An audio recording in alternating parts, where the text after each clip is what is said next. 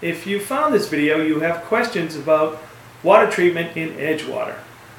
One of the questions that we get a lot, the triple tree, because it's one of the larger systems, because it does remove a lot of different things.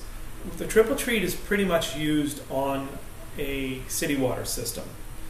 When we go to well water, we're looking at different applications. Now, we do absolutely everything in the water treatment business. If you have a saltwater well, we can put on a reverse osmosis system that's designed to desalinate the water. There are a surprising amount of them in Florida. The triple treat can be used on some well water, because believe it or not, there's some really good pockets of water in Florida that just a simple water softener will take care of. And again, on the carbon side of the triple treat, that's what's removing the gasoline, the kerosene, the pesticides, and all the other things that have been placed in the water. And a lot of people look at me when I say kerosene, but you have to understand, for 100 years here, they used smudge pots. And when they were outlawed, they just kicked the cans over.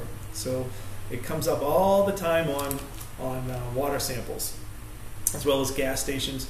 Florida is a giant sandbar, so the filtering is not quite as good as it is in different states where it can go through a lot more soil before it does hit the water supply. Hi, I'm Steve from Filtration Direct, the only recipient of the Angie's List Super Service Award in the state of Florida. We'd like to thank you for visiting us, and if you have any further questions at all, please feel free to look at our website or give us a call.